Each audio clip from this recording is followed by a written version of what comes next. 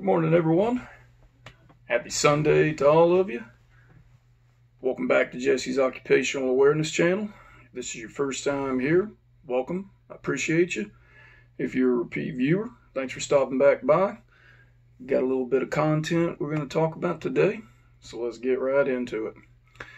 When I worked for TDCJ, after I completed the academy, I finished up the OJT process.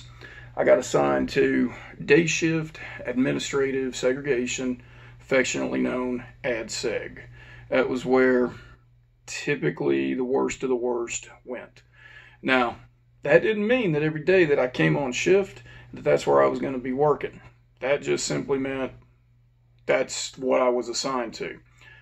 I don't know why, but for some reason, general population, let me back that up. General population had more officers assigned to shift than SEG did because it was a larger portion of the penitentiary. Now, what I don't know why is why more of them would call in and leave that shift shorthanded. SEG, we didn't have a whole lot of call-ins. The time that I worked there, it was very uncommon to have call-ins short of people taking their vacation time, their comp time, which we got a lot of. So we were usually pretty well staffed. So where I was going with that, you could get assigned anywhere in the penitentiary where you were needed once you were on shift. I'd go through all the rigmarole to get where I needed to be. Talked about that in previous videos.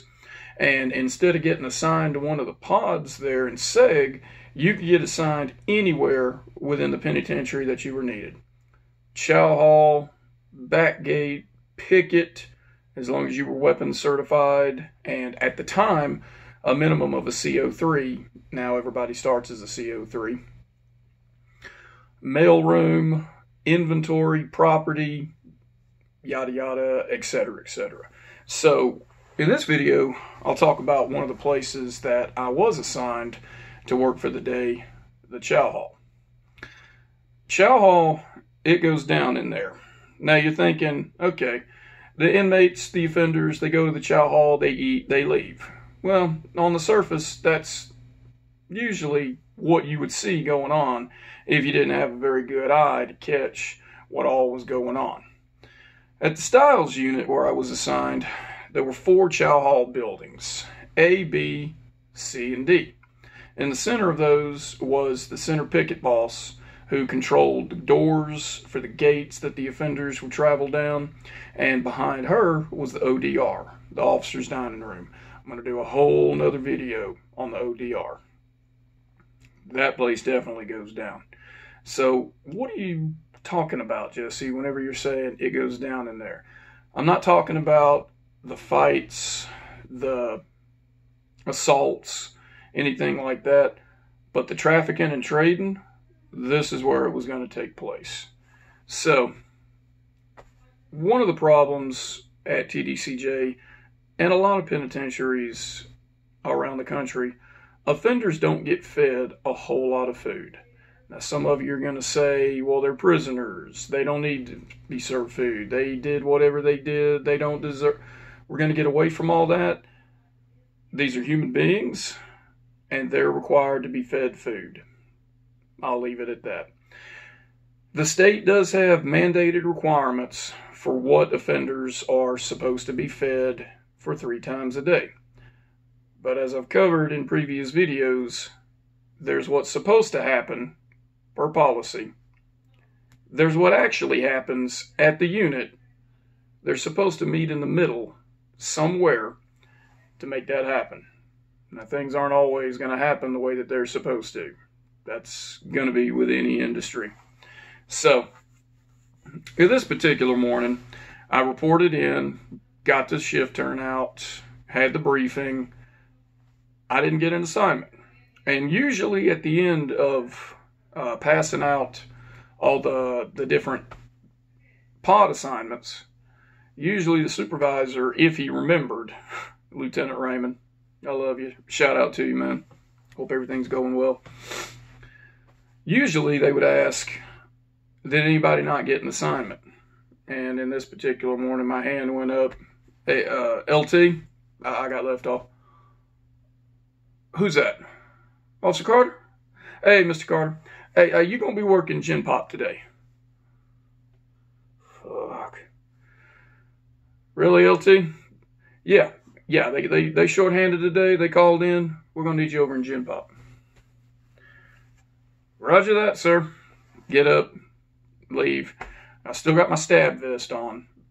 Seg officers, the way you could tell a Seg officer from Gen Pop was by our thrust vest. Stab vest, thrust vest, same thing. Big black vest, velcroed around the sides, bulky thing. Yeah, we wore it everywhere. It was cumbersome, it was heavy, it was hot, but to us, we considered ourselves the elite.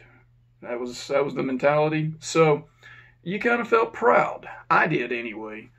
Walking around the penitentiary wearing that stab vest, everyone would look at you and go, that's a Seg boss. Now, they'd say all kinds of other stuff, things I can't say here on YouTube. Use your imagination. We weren't always popular, especially with the inmates, also with our other coworkers. So this particular day, I was told to report to general population turnout room. I vaguely remembered where it was because I had done one shift there, correction, 2 shifts there during my OJT, day shift and a night shift. So I kind of had a idea where it was. So I make my way over to day shift turnout, Gen Pop turnout, and go in. All the officers that were in there had already been assigned to where they were going to go. I didn't know where I was working at the time. And there was a sergeant in there. I can't remember his face, can't remember his name. Hey, Sarge. Hey, how you doing, Sarge? Hey, Officer Carter. I was told to report general population for the day. Hey, Carter. Hey, man, how you doing today? We shook hands. Hey, listen, we're a little bit short-handed. We're going to need you to work over in the chow hall area. You worked the chow hall before? I say, Sarge, you know, I worked outside, and I patted down all the offenders, but usually the OJT does that. No, that's not what I'm talking about, Carter. You're going to be working in the chow hall. You done that before? And his head shakes, and I'm going, no. At some point during OJT, we were supposed to work inside the chow hall. Somehow, I didn't. I didn't want to dime out Officer Lewis, not going to snitch on anybody. So I'm going, no. Roger that, Sarge. I'll be over at the chow hall. All right. Thanks, Carter. He slaps me on the shoulder. Cool. He said, hey, you can drop that vest if you want to anytime. Nah, Sarge, I'm good. All right. There we go. He afforded me that opportunity. I was proud to wear that vest. It was kind of a beast of burden. So I make my way over to the chow hall. They had already fed breakfast. At this point, they're cleaning up everything inside, getting ready for lunch. Feed and chow at the place there, I'm sure it's the same at all the other facilities, but at the Styles, chow hall operations, 24 hours a day. Always something going on in and around there.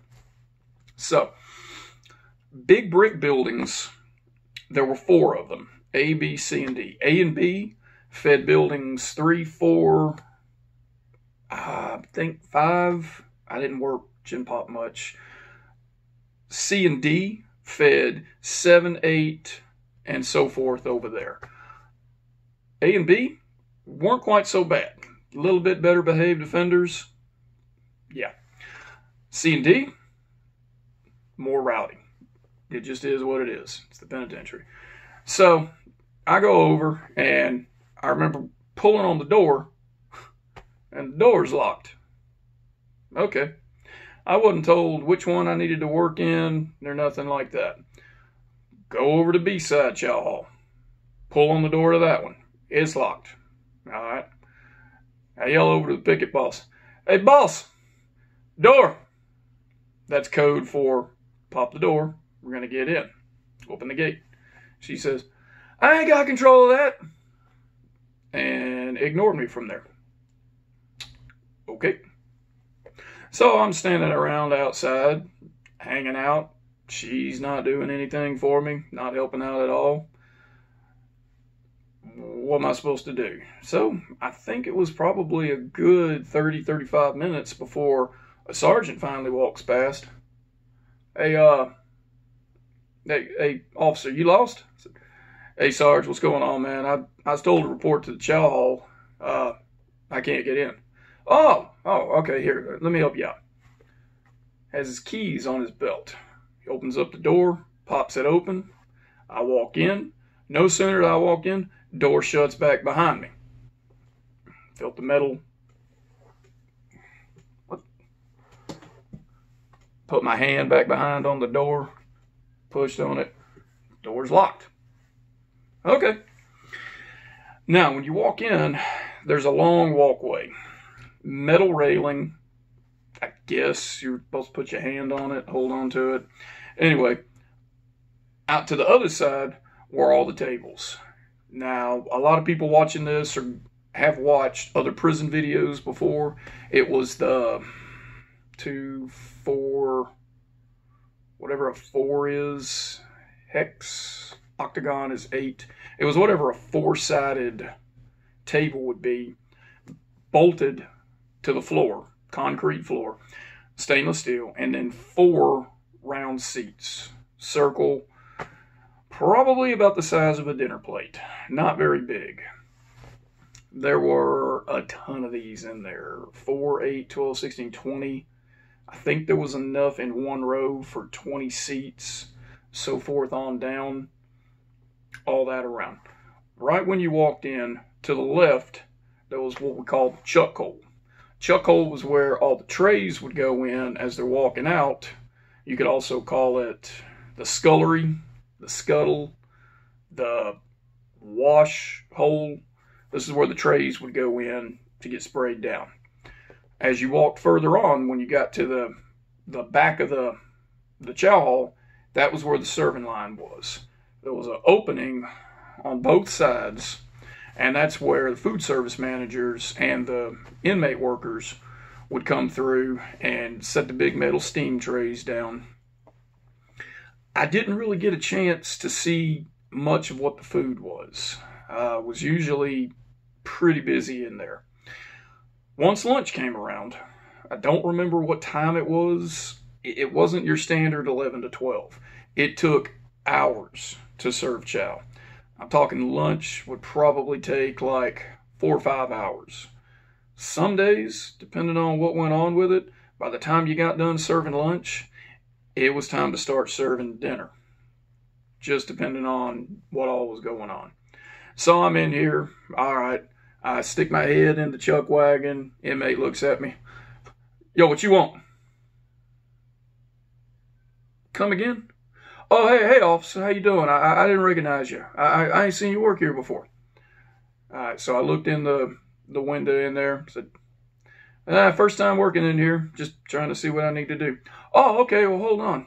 Turns his head, yells out something sounding like manager, food boss, something of that nature. He was trying to get the attention of the food service manager, let him know that I was in there. Turns back around. Hey, you hungry? You want a tray? Nah, man, I'm good. Thanks. Walk on down the area. I'm standing there at the serving line, and food service manager comes out. They wear the same uniform that all the COs wear, except on their collars, they had a little metal insignia that said FSM, food service manager. I never got to know her name. Didn't see her all that much. It was the only time I had worked at chow hall. Hey, what's going on, boss? Hey, you working here today? Yep. Yeah, I'm over at Seg. Okay, good. What I'm going to need you to do, cut me completely off. Didn't even give a chance to get my introduction out, nothing. What I'm going to need you to do, here's how it's going to go. You worked at chow hall, right? You worked at chow hall during OJT? Sure did. Lying through my teeth. Okay, so whenever they all come in, they're going to come in, they're going to move down the line here. We're going to serve them the food. Don't let them sit where they want to sit. When they come down the line, they start filling in the seats as they are in line. Don't let them start moving around. And, you know, like they showed you in OJT, just make sure they don't trade around with anything. Roger that, boss. Thanks a lot. You hungry? You want anything to eat? You got any Johnnies? Johnnies were sandwiches, either PB&J, what looked like pastrami, some kind of meat. We call it sweat meat, meat that sweats. Take a slice of ham, set it out on a plate, let it sit for an hour, come back to it. It's going to have droplets of moisture on it. Sweat meat. Oh, yeah. Goes back in there, comes back, brings me 4 sandwiches, all PB&Js. Okay, thanks. So I go on around to the area, sit down at one of the tables, start eating my sandwich. No water. Go look over the area, couldn't see where she had gone. Go back to the chuck hole window. Hey, SSI. Hey, can I get some water?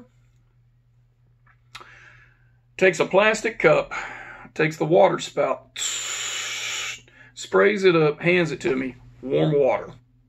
I got what I had asked for. So I had a dry PB&J sandwich and some nice warm water. Wonderful. All right, at that point, fenders are getting ready to start heading in. I could see them start lining up outside the windows. The wall back behind me where I first came in was glass windows. You couldn't see in the chow hall from the outside. You could see out from it from the inside. And I was like, oh, okay, there's my cue. So, like, what am I supposed to do with these sandwiches? I took the sandwiches and set them back behind where the serving area was, just sitting on the counter. I couldn't eat 4 PB&Js. Shout out to you for feeding me, though. Appreciate that. So I'm standing at the back, and the supervisor opens the door. Door opens. Offenders start filing in. And as they file in, you can see the head turn, and you can see it jerk. They weren't used to seeing a Seg boss in there very often, so they weren't too happy about seeing a Seg boss. Seg bosses, we didn't let shit go down much. We would write infractions for just about anything. General population, usually a little more tolerant. So, you could hear them as they're coming in. I could hear as they're flooding through the door. Oh, man, this motherfucker. Hey, boss man. Hey, boss, what's your name, boss? Don't worry about my name, man. It's on my name tag. Oh, this hoe. Yeah, I should have told him what my name was. Could have. Me being me. Yeah, you'll see it on my name tag. All right, so already they don't like me. They all file in. There's only supposed to be about 25 of them at a time as they come in. Another thing I failed to mention about the chow hall, there's no air conditioning in there. It's hot. It stinks. Just imagine you're in your kitchen. Turn on the hot water, turn on the stove, turn on the oven, and just set some food out on the counter. Come back in there about an hour later. That would be the environment of this chow hall. Just moist, damp, muggy. Floor was slippery. Yeah, it not very ideal working conditions for if an assault was about to go down. So I'm hanging out in the back. Fenders are all getting in there, lined up. All the serving trays come out. I didn't work up forward where the food trays were. There were 2 food service managers up there. What the offenders were supposed to do, they were supposed to go down the serving line. They would hand them their tray. Sorry about that. They'd hand them their tray with whatever nice little stew, mystery meat, sweat meat, manager special, meat rock concoction that they had cooked up back there with on this tray, and they would sit down. Another thing I didn't mention. Damn. Okay. Before they came in, inmate workers came out to the tables, and they would set a pitcher down out there. It was blue. You could kind of see through it, kind of not. It had some kind of beverage in it. Red, purple, tea, water, just depending on what they'd sit down on the table out there. Some would have ice, some wouldn't. When the offenders would get their trays, they'd get their tray, they'd get their spork, they'd get a cup, and as they went down the line, there was a cash register. Now, they weren't paying for their food, but to eat, they had their ID card that they wore on their shirt. They were supposed to have that scanned by the food service manager that was working it. That would show their name and the meal that they had eaten there. That was to show how many trays had been passed out that day, how many inmates had come through and eat, and so forth.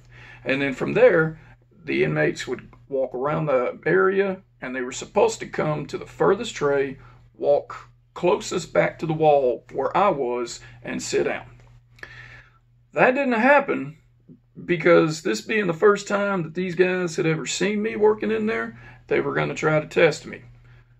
The first 10, 15 inmates, they just sit down at any old random seats and tables acting like nothing's going on.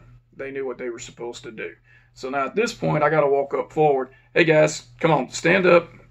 Come on back where the area is. Hey, come on, man. Let's just sit down and eat here. We're just trying to get out of here. We just came back for giving me all kinds of excuses.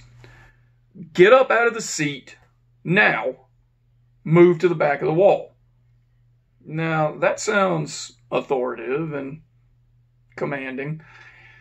Using loud tones, sometimes you got to get by. Other times, it can have the opposite effect. In this particular case, I'm not going to say they respected me or not, but they did what I said to do. They got up from the tables, come down, went all the way back. 4 of them sat down at this table, 4 sat down at that table, and so forth. They're eating their food. It was some kind of brown stew. Could have been something hamburger helper related. There was some kind of bread, cake, cornbread, a square looking bread kind of thing. I don't know what it was. And then they'd fill their cups up with the juice and so forth. So at that point, I'm walking up and down the aisles. Everyone had heard me yell at the first group of guys, so they're all sitting down at the tables where they're supposed to. Once they finish their trays, they're supposed to sit there till it's time to start going. The supervisor would come and he'd bang on the door. I didn't know at the time that was my cue to start having them filter out. He bangs on the door. I didn't do anything. A little while later, door opens. More inmates start coming in. These guys are sitting at the table. They've done eating. They're just sitting there hanging out, chilling. Sarge sticks his head in the door. Why y'all still at the tables? Let's go, let's go. Starts yelling. Hey, Officer Carter said it was cool. We stay here. Man, come on, Sarge. We just sitting here. All right. I didn't know what I was supposed to do. Just is what it is. So at that point, now I'm telling the guys, all right, go ahead and get up. Turn your trays in. So forth and so forth. They get up, pass the trays through the chuck hole window, all filter out. Now at this point, inmates are passing each other. They weren't necessarily supposed to do that. These guys were supposed to be ready to file out before the new ones filed in. That's to keep down passing anything amongst themselves. So at this point, they're passing each other. Sarge is pissed off at me because he thinks that I'm not doing my job in there. I was the new guy. Rinse, wash, repeat. New offenders come in. They're looking over at me, see the Seg vest. And at this point, after about 2 hours or so of this goes on, shots of inmates keep coming in. I'm having them sit down, eat, turn the trays in. I'm just absolutely covered in sweat. My gray shirt looks like I just got in the shower. It was just miserable inside this building. No air, no fan, no circulation, just muggy. I want to say it took around 4 hours, 5 hours, something like that. I wasn't even watching the time to get done feeding it. And Sarge finally pops the door open. Hey, Carter, we're good. Leaves the door open. Like, oh, God. Finally finished with this mess. And this was just one freaking day. Just one day of it. Officers weren't permanently assigned to chow halls. Usually, whoever was on general population, they would get moved from a building over into the chow hall for the time period. Then they would go back to where they were supposed to go. I was done for it. I wasn't done for the day, though. Once I finished at that, I can't even say what it is here on YouTube. Once I got done working the chow hall, I filed out, went over into the ODR, got me some ice cold water, had pulled pork for the day, as they typically did most of the days, some kind of black bean. I sat down, ate a little bit of pulled pork, had some black beans, chugged about 3 cups of that water, tried to have some of the red juice. It was way, way over sweet for that day. Some days it would just be a red beverage with no sugar in it. Other days, take a cup of sugar, pour it in some water, add some red food coloring, swirl it around. That's what you got. That's what we had for that day.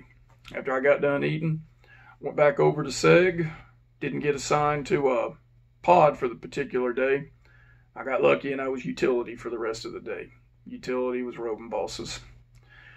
That was my first experience working in the chow hall.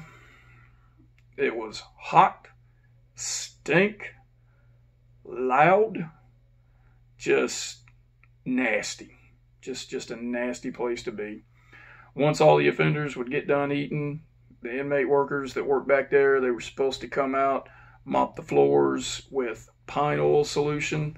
Pine oil is what you would call pine pine, no copyright infringement, pine sol, any kind of pine cleaner. It was supposed to be diluted with water. Sometimes it would, sometimes it wouldn't.